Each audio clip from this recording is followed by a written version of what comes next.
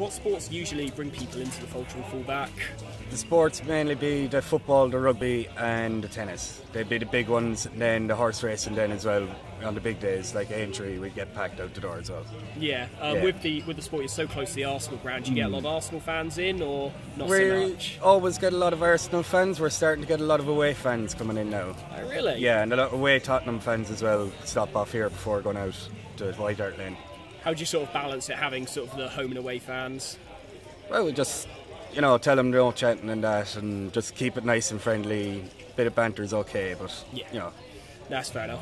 Moving on to this summer of sport generally, have you sort of made any extra effort to kind of bring people in for this summer of sport with everything we've got going on? Well, with the rugby at the moment, we're opening at 8 o'clock in the morning. Mm-hmm. Every Saturday throughout June will be 8 o'clock in the morning, then just really pushing it hard as we can.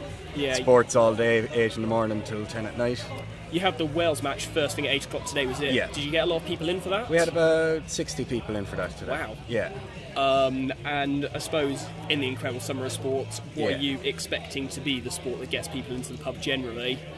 Normally it's rugby. Ruggy would be our biggest draw, but with the Euros, when England and Ireland play in the Euros, it's going to be slammed out the door. It's just going to be crazy. Yeah, and so talking about the rugby, how do you think England are going to 1-0 up in the Test series now against Australia? Can they go on to win the Test series in the rugby? I think they'll win 2-1. 2-1. They'll lose in Sydney, but they'll win in Melbourne. That's a bold call. And with the football, how do you think the home nations will do in the football? I think Ireland will get out of the group.